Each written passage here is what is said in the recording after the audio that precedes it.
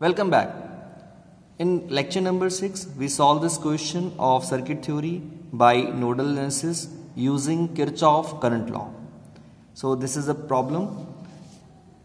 Now here this is a problem in which a battery, a resistance and a battery resistance is connected with a common intermediate branch 15 ohm. So first of all, in nodal analysis we find nodes or junctions. So this is a junction at which more than two circuit elements are connected, 5 ohm, 15 ohm and 10 ohm. That's why we assume this is a node. Let us say this is the name of A and its potential is VA. And again here there is a more than two circuit are connected here, 10 volt, 15 ohm resistance and 5 volt at this junction. So this is, let us say, a reference node. Here we assume 0 volt at ground potential. So after assuming nodes or junctions, we assume the current at this junction in the particular branch. Let us say in this node there is a 3 branch, this and this. Let us say I1 is incoming in this node and I2 and I3 is outgoing. When this I1 current is incoming in this node, it will be coming from this side. This is I1. Similarly, this is I3 and similarly this is I2. After assuming current in every branch and at every node, we follow some conventions. Let us say in a node, if any current is incoming, so we write this node as minus of V. If any node supply the current or any current outgoing from any node, so we write plus of V. So now here I separate out every branches at a particular node A and a reference node in this like way, 5 ohm 10 ohm branch, 15 ohm branch, and this is our 10 ohm and 5 volt battery. Here I mentioned every abbreviations earlier assumed in the previous circuit. I1, this is I3 and this is I2. So this is, we assume VA and this is 0 ground potential. In this node current is incoming. If current is incoming, the potential of a particular node is minus. Current is outgoing, this is plus. Current is outgoing, this is plus of VA. Current is incoming, minus of 0.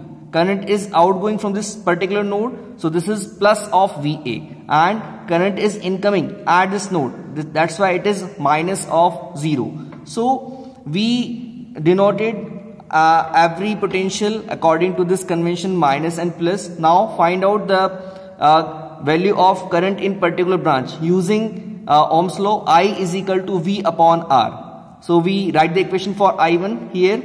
Start from high potential, plus of 0, the last terminal of this battery, plus of 10, minus of VA upon R, 5.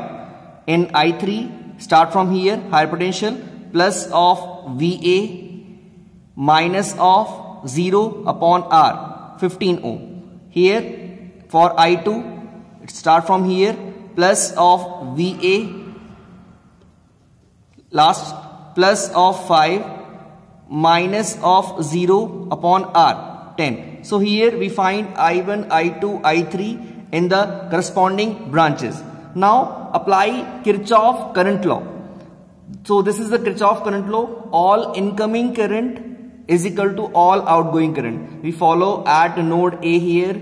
Incoming current is I1 and outgoing current is I2 and I3. So this is I2 plus I3. So I1 is equal to I2 plus I3. We already find out the value of I1, I2 and I3. So put in these values in this equation. So we solve here.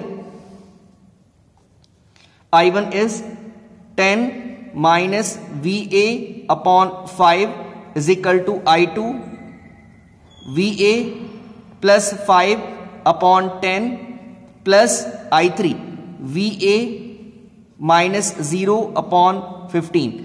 So we solve this equation. So to solve this equation, we make denominator equal.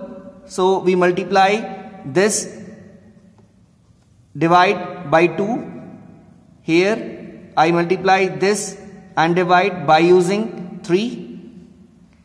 And here I multiply and divide by 6. So here all denominator are equal. We solve this equation. 60 minus 6 VA is equal to 3 VA plus 15 plus twice of VA. 3 VA plus 15 plus twice of VA. So we solve 6, 3 and 2. This is 11 VA is equal to 45. So this is VA is equal to 45 divided by 11. So this is 4.091 volt by using calculator. So if we denoted this VA, now if VA is inputting in this equation I1, I2 and I3, so we find out the current I1, I2, I3. So we put this VA in here.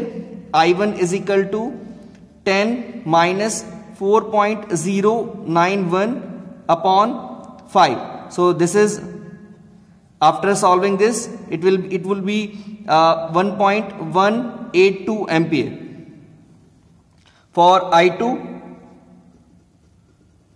put here 4.091 upon 15. It would be 0.2726 ampere using calculator. And for I3, put here 4.091 plus 5 upon 10. It would be 0.90.